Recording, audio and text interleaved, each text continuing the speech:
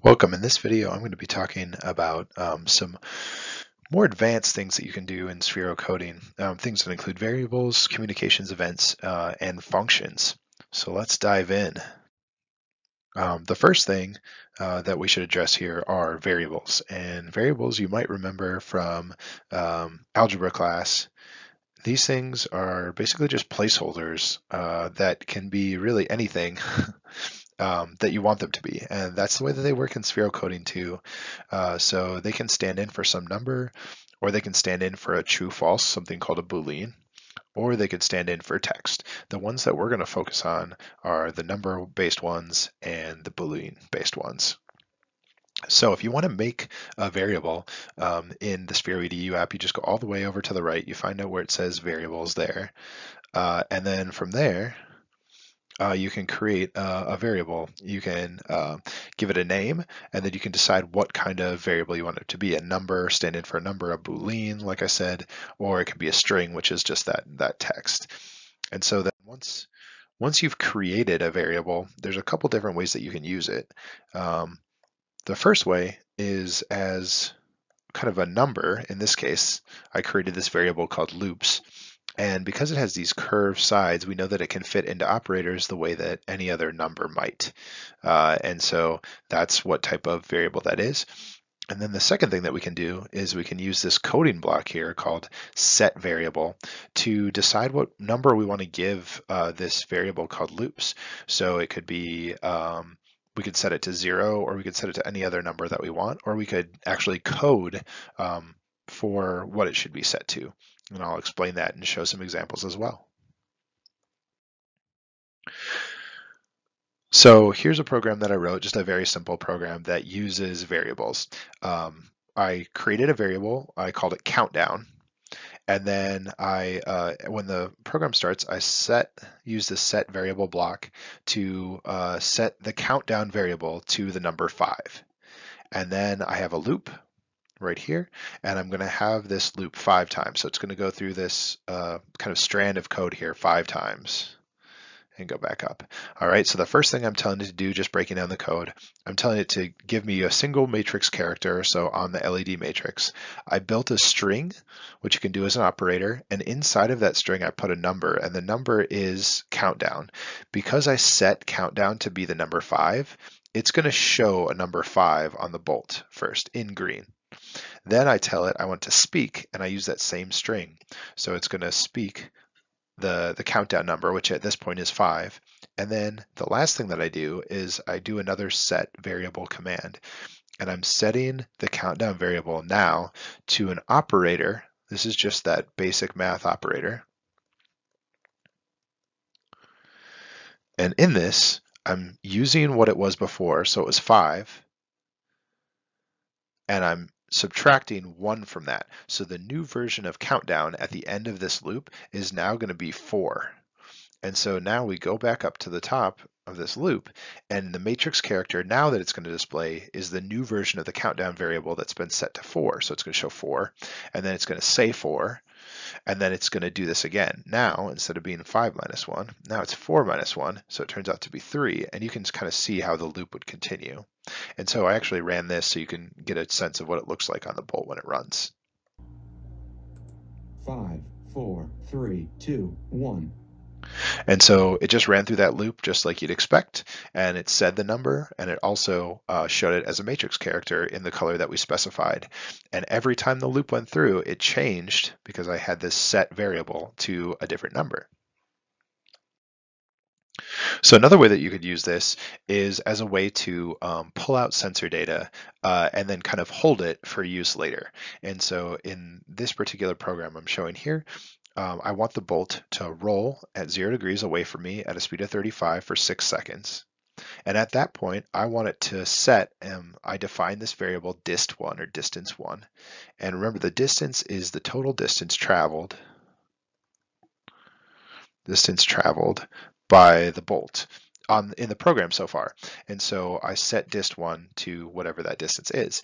Then I have it do kind of phase 2, where it continues to roll away from me at a different speed for a different amount of time. And when that is complete, I set another variable that I created, dist2, to be the total distance. And so this total distance traveled at this point is going to be different and bigger than it was before when I set dist 1. Then I'm going to kind of repeat this process one more time, rolls away from me at a different speed for a different amount of time, and I'm going to define dist 3, yet another variable I created, to be the total distance at that point. And so if you kind of think of this, the bolt kind of went away from me, the first leg, and then it went another way as the second, and then it went another way as the third. And so now in the program, I have dist 1 saved, I have dist 2 saved, which is that, and then I have dist 3 saved, which is the whole shebang. Like that. All right. And so then I have a loop that occurs where I want it to scroll text across the matrix. I put in a text part of my string, and then I also put in a number part of my string. And the number part of my string is going to be dist 1. All right. And that tells me how far did my bolt go. If I can use a color here, how far did it go in that first leg? If I want to know what the second leg was, so the next thing that I have the bolt do is do scrolling text string again, just like before. I have text, and then now I put in this operator, and the operator is going to take dist 2, which is right here, take away dist 1, and what I'm left with is kind of what this is right here. And so now I know how far I went in the second leg of the journey. And then I repeat that process one more time using leg 3. Now I'm going to take the third distance, which has everything, dist 3 has everything, minus dist 2, and that tells me what I end up with for the last leg. And so that's a way that you can kind of save out sensor data to different variables and then use it later when it's convenient for you. There's another kind of variable that I was always very confused about for the longest time called the Boolean. It's a weird word. But it turned out to be, fairly simple. So just stay with me here. So Boolean variables work like switches. There's an on and an off. And they think of the on and off as a true or a false. So basically, the way that these variables work is you define them and then you say either it's true, it's on, or it's false, it's off. And you can just turn them on and off based on what you need. So here you can see I created this program that uses a Boolean variable. And what I like about Boolean variables is they basically allow you to get two programs in a simple sense for the price of one. And I think this is really helpful for educational applications because sometimes you might want your students to just change a variable from being true to false. So the first thing that I do here is I set the with sound variable that I created, and notice now it's a hexagon variable as you see it fly in here in the GIF. It's a hexagon variable, so it's a Boolean, or it's a true or false variable. And I set it to be true. And then I have an if then statement. So I'm basically saying if with sound is true, then I want it to play a cool spaceship noise and roll at 45 degrees for this, this speed for that many seconds.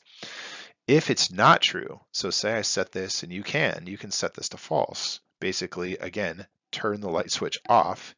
Then, so if it's not true, it'll go to this else part. It'll skip over this first part right here, and it'll go down here, and it'll just do the rolling part. So it's still doing, what I want to do. It's still rolling, but now it's doing it without sound. So in that way, this Boolean variable allows me to modify my program to run differently based on how I set it, true or false. That's just a very basic application. There's obviously way more complicated ways of using them. So bolts also kind of have this cool thing where they can communicate with each other. They can send and receive information through infrared. That's what IR means here, infrared. And this is the same way that remote controls work for your TV. So the cool thing about a bolt is that it has 4 of these clusters. It's a different color.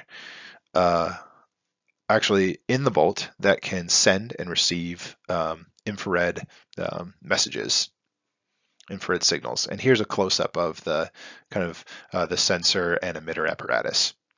And one thing to note when you're trying to do communication between bolts is that they need an LOS because infrared light is light, even though you can't see it, and because it's light, it can be blocked by certain things, stuff that gets in the way. So you need a line of sight in order to make sure that you can send and receive messages between the bolt. The good news is that because of the placement of these emitter and receivers on the bolt, the orientation of your bolt to one another don't really matter as long as they have that line of sight, as long as they can see each other, because basically they're kind of like an infrared eyeball over here and an infrared eyeball over on this guy here too. Nothing creepy about that. Okay.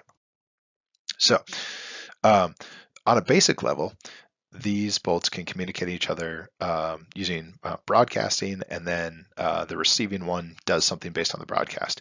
So a broadcasting robot, you can use this block right here, and it broadcasts on 2 channels, combinations of 2, 0 to 1, and it goes up to 7, but they can be customized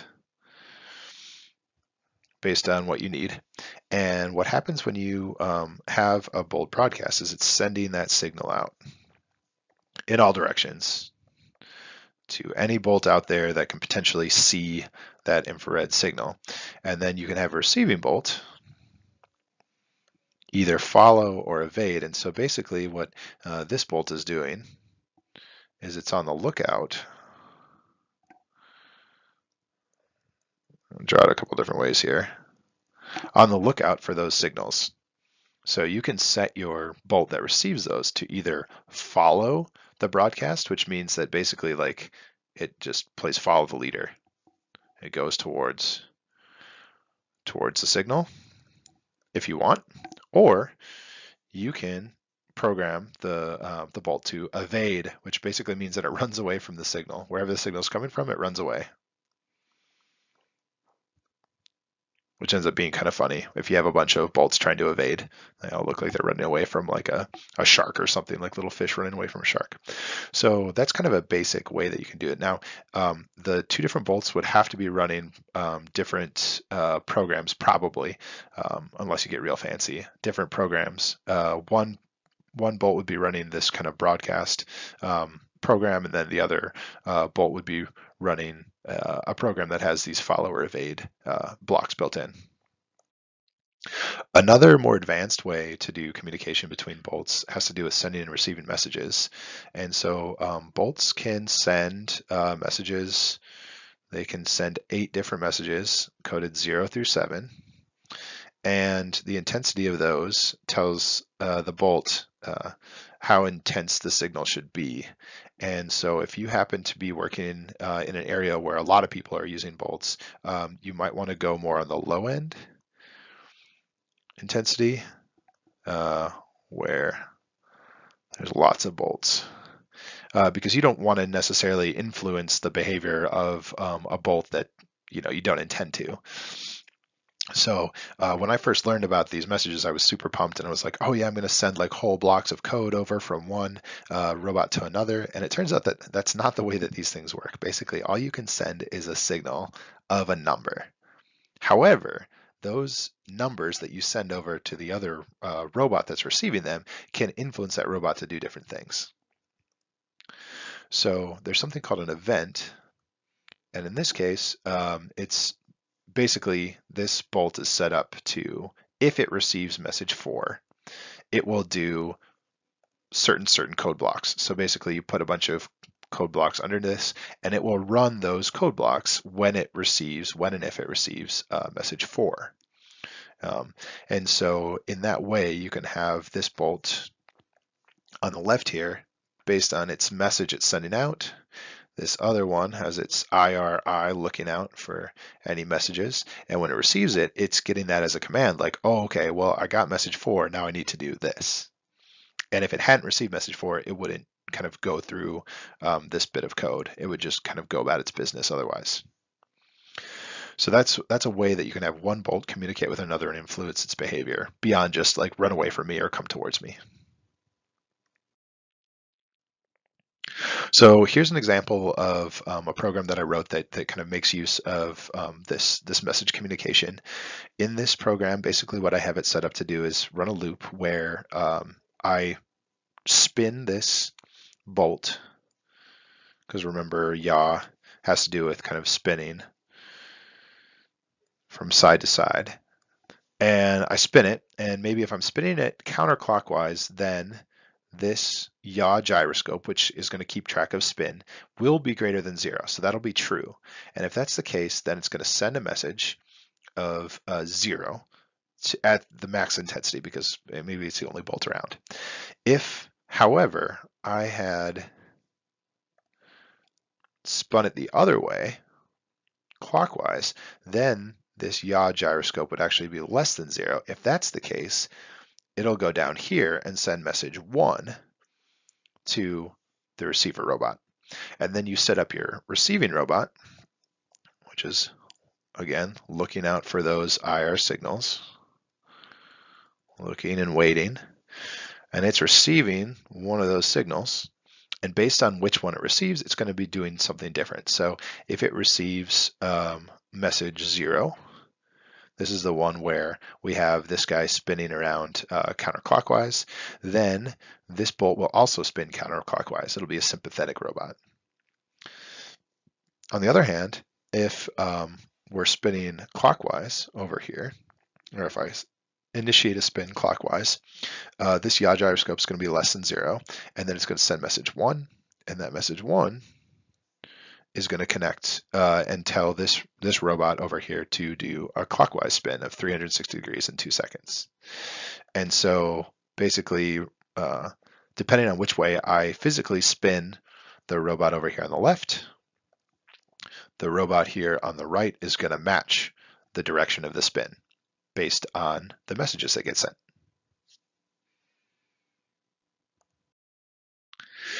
So I alluded to this before, but just talking specifically about events. We can use events, which are specific occurrences that the robot can sense, to cause strands of code to run that would otherwise not run. So here's kind of an exhaustive list of the events that we can have, and I'll go through these kind of individually, the ones that merit that. But on a basic level, kind of what happens normally when you're running a program is that it kind of goes down the list of your code blocks. So here it's going to set the speed to 50, and the heading of your robot goes here, and it's going to delay for 5 seconds, meaning it's going to go at that speed and heading for 5 seconds. Then it is going to change or keep the same speed, but change the heading and go away from you if you oriented it correctly at the outset. So it's just going to go along its merry way and do that. What an event does is it sets up a scenario where if something specific happens, it actually causes a break in this code. So instead of kind of running all the way through this code normally here on the left, it will instead divert. And so say that like there's a collision that occurs, the robot hits something, then it's going to bounce over from this point, maybe is where it happened, and it's going to come over here and then run this code. In this case, it's going to stop the robot, say I've got rhythm for some reason, and then strobe the light on the LED matrix for 4 times at a small interval. So it kind of diverts over and runs different code based on that event that occurs. And then one of the cool things is that if there's still code to run, so if it bounced over at this step, at the delay step, once all the code in the event is kind of done and has been run through, it will come back to the main kind of strand of code and then complete it. And that gets a little complicated based on the codes that you're using and whether like the event code just kind of continues or is looped or something like that. But in a basic sense, it will pop back if there's still codes to execute. So one of the ones that's really common to use is this on collision. It's based on acceleration. So if you like hit the robot in your hands, like clap it between your hands, or if you kind of drop it on a table or something like that, or it runs into the wall, it will trigger this on collision event. However, there is significant force that's required for this. I've tried to set up on collision events before and had it been disappointed because it kind of bumps into something and it doesn't actually trigger the event. So just know that if you set this up in your programming, that you need some force on that collision in order for it to trigger. This is an example of a program that uses that. So I like to code in something that's going to happen at the outset of the program regardless, just to make sure that I know it's on and ready to go. And then on collision, so I'll bump the robot in my hands or clap it in my hands. I'm going to have it speak, roll the die, delay for a second, and then I'm going to have it show a single matrix character on the LED matrix. And then I built this string, and inside of it, I put the operator telling the program to pick an integer, or in this case a whole number. That means a whole number between 1 and 6, the same way that you'd have in a die. And you could get fancy and also kind of build in all the different kind of dot combinations that would go with those numbers and then have it show that based on the number, but I didn't do that for this for sake of simplicity. So that's one way that you could use collision to initiate something in your program. And I think that's a pretty common one that if it's something where the bolt doesn't have to move somewhere, just like clapping the bolt kind of gets it to do something. So then another couple events that you could use would be on free fall and on landing. So the bolt knows when it's in free fall because all the accelerometers go to 0, and then it knows when it's landing because it was in free fall and that it's not. So it has to be actively falling to be in free fall. And so I built this, wrote this program here to show a way that you could potentially use that information to help you out. So in this case, we start with main LED turning into green. And then on free fall, so when it starts falling, so when you drop it, it's going to set this variable of time 0 to time elapsed. So remember, that's a total time the program has been running. And you can imagine using this for some kind of like free fall experiment or something like that. So it's going to fall. So you got the bolt, you dropped it. It's going to fall. And then on landing,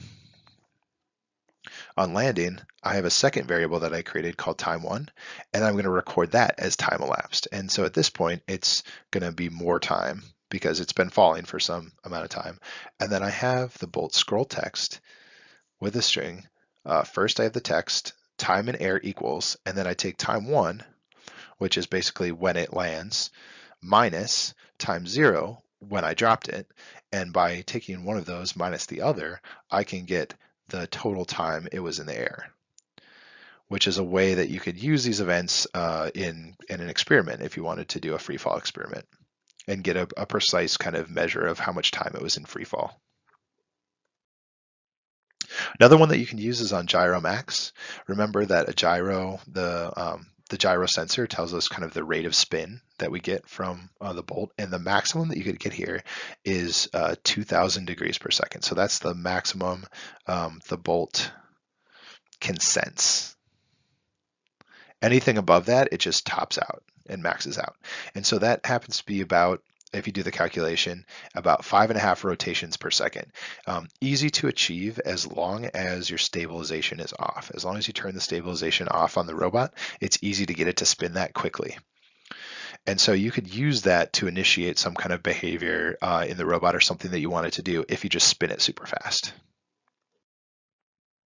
Some of the other events you can do, kind of this on charging and not charging, those have to do with the charger we see right here. And I haven't found a lot of applications for those that are super helpful, but that doesn't mean they're not out there. So that's just related to whether it's on its charging dock, charging or not. And then we also already talked about on message receive, which has to do with communication. And then on start program is basically like the original event. If you haven't noticed yet, all the events, they're black, and they also have a little tab under them showing that something's going to happen when that, or that they can have code kind of blocked under them. You can see there. So then finally, kind of the last advanced thing that I want to talk about, or give just an overview of, a beginner's overview, is a function. So in programming, a function is just defining a chunk of code that can be called later as a single entity. So if you have it's basically like packaging up something and delivering it in a package rather than, delivering everything loose, which can be kind of awkward if you want to try to deliver, you have like 20 things to deliver to somebody. if you kept them all loose and they're all like small things, it would be difficult to like hand them over and or to use them or to take them places. If you put them all in a package or in a bag or something like that, like then it's way easier, right? I mean, that makes sense. So we can do the same thing in programming with functions. So the function is like the package or the bag that you can put stuff in so that you can use it and take it places easily. So you go all the way to the right in the Sphero EDU app and you can create a function. You give it a name so you can call it up by name later. And then you actually define the function by placing a strand of code under it, which I'll show you on this slide. So you can see right here, this is your define block. And so you just put this somewhere and anything that you put under this that's connected is going to be in that bag or in that function. And so in this case, I have a loop that runs 5 times. I'm calling it all random because a bunch of random things are going to happen to the bolt when it runs this. It's going to play a random sound. There's a lot of sounds. It's going to light up the back LED. That's a tail light for the random brightness between 0 and as bright as it goes. It's going to put the LED matrix in a random color, and then it's going to roll the bolt a random direction at a random speed for 5 seconds. And then it's going to repeat that 5 times. And because I've defined this function as this, from now on, if I want to run this stuff, which is this kind of big garble of code, all I need to do is call this one function. And so here is an example. If I want to run this, all I have to do, now that I've defined this is somewhere on my kind of canvas, I just go over to functions, I pull this all random function up, and this right here, just a single block, now does all of this. And I don't have to write this out every time because I've already defined it. And so this could be helpful if you have like really big programs. You could have functions in there to kind of keep the programming looking a little bit more tidy. Or if you want to pull and do the same thing like repetitively in your programming, this is a way that you could get that done as well. So this is kind of giving you an overview of the more advanced things that you can do in Sphero block coding. When you use these things, it really makes the programming more flexible and opens up a lot of different possibilities for what the bolts can do.